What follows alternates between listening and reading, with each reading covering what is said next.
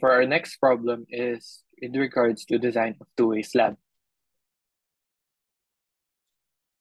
So using the coefficient method, design the spacing of 15mm rebars along the midstrip of a 5000mm times 6000mm corner slab.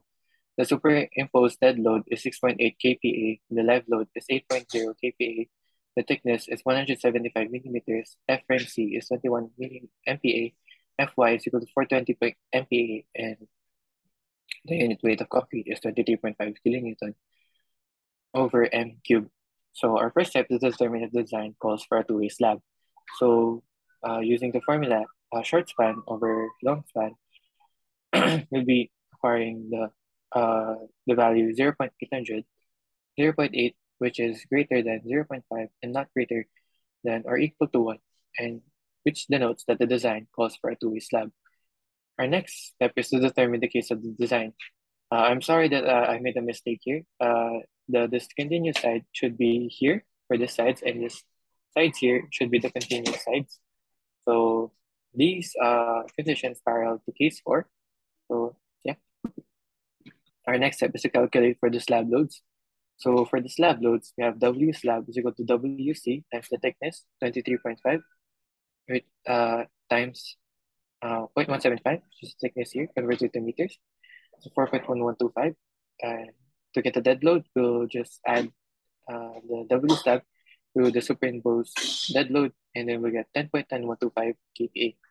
Then for the value of W, we'll get 1.2 DL plus 1.6 LL, and then we get 25.895 kilonewton meter squared times the value times 1.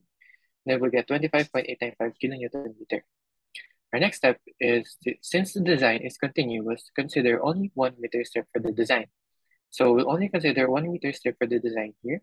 And then analyzing the beam, we can say that it deflects in this manner, with going down, so negative moment, then positive moment since going up. Then our assumption for the continuous end moment is 0. And then our next step is to look at the two-way slab coefficient tables for negative moments. We already said that this design is case 4, and then for our value of m, it's basic S over L, which is 0.8, and it's 0.8 here, and then we'll get the value for CS, or short span, 0.071, and CL for the long span, 0.029. Our next step is to consider the coefficient for the negative moments for the short span. So we get CS times WS squared, and then we get 42.360 kilonewton meter. Then for slab to be safe in flexure, it has to satisfy these parameters, and then 0.9 times 1000. This is from the 1 meter strip converted to millimeters. Then for 475.5, this is basically D. 175 minus 20 minus 15 over 2 times 21, which is F for MC times Q. And then we'll get the value of Q, which is 0.11018. And then we'll get the value for raw, which is 0.0554.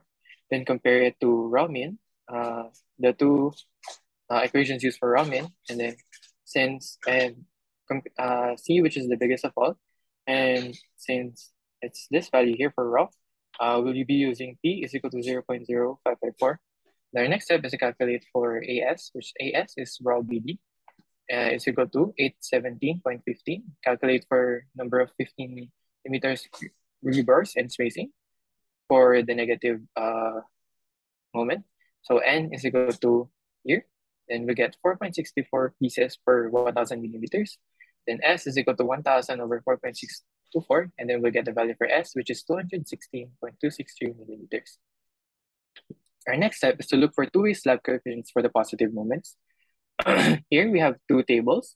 So for case 4, we have here 0.8, and case 4 again, we have the value for CDL, which is 0.039. And then here for case 4 again, and then value for M, which is 0.8, we get CLL, which is 0.048 for C dead load and C live load. This table is for dead loads, and this table is for live loads. So our next step is to consider coefficients for the positive short span. So basically just MUDL is equal to 0.039, which is CDL here, times 1.2 DL, which is 12.321. and 4.8, which is the S. Then MUL, 1.6 LL times CLL here, and 4.8 squared, and then we get 25. And for the slab to be safe in flexure, we will be using this formula here to acquire the value of Q. And then for Q is equal to 0.063535. And then for raw is equal to 0.03177. And then compare to the raw mean, which is for these two equations here, we'll be acquiring, we say that the raw mean is greater than raw, so we'll have to multiply our value of raw by 4/3, so we'll get 0.04236. Then we'll calculate for AS and N using this value for raw. So AS equal to raw BD, then we get 64.81. And then for the number of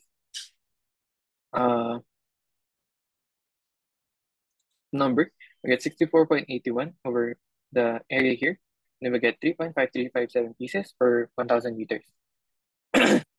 Our next step is to calculate for the spacing for the positive moment of the short span. And then we get 1,000 over 3.537, which is 282.829 millimeters.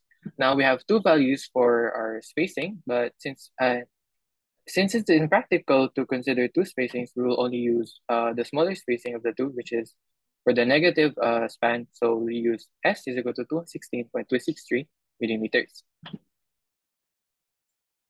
Our next problem is design of column subjected to uniaxial bending. So for this, a height of 2.6 meters is unsupported by a spiral column that's 65 millimeters in diameter. The column is bent in a single curvature and is braced against sideways. F prime C is equal to 28 MPa, Fy is equal to 485 MPa, DL. Dead load is equal to 3,000 kilonewtons, and live load is 1,300 kilonewtons. Design the column for the required 30 millimeter diameter bars to the ultimate design load strength. So our first step is to solve for the slenderness ratio of the column. So we have L over R, which is 2,600 over 0.25 times 635. We get 16.378, and then we'll just convert it to 60. Our next step is to use this formula here for ultimate load, 1.2 dead load plus 1.6 live load. And then we'll get 5,680 kilonewtons. And then we'll use the value for PU here. PU is equal to P 0.85 times 0.85 F prime C times AG minus AS1 plus FY times AS1. And then we'll single out AG. So we'll transfer it to this side and manipulate the equation to make it come like this. Then we'll get the value for AG, 316,692.174. And then we'll substitute it back to the equation, and then we'll get the value for PG, which is 0.013493. Our next step is to solve for AS, and AS is simply PG times AG, and AS is equal to 0.028 times 316,692.174. So we get 867.381 millimeters squared. And our last step is to solve for the number of bars using this formula here for the area times N times is equal to AS. And then with this, we'll get the number of bars, which is 12.545 for the spiral column. And we'll just round it up and get 13 bars. And that's it. Thank you for listening, and have a great day ahead, folks, sir.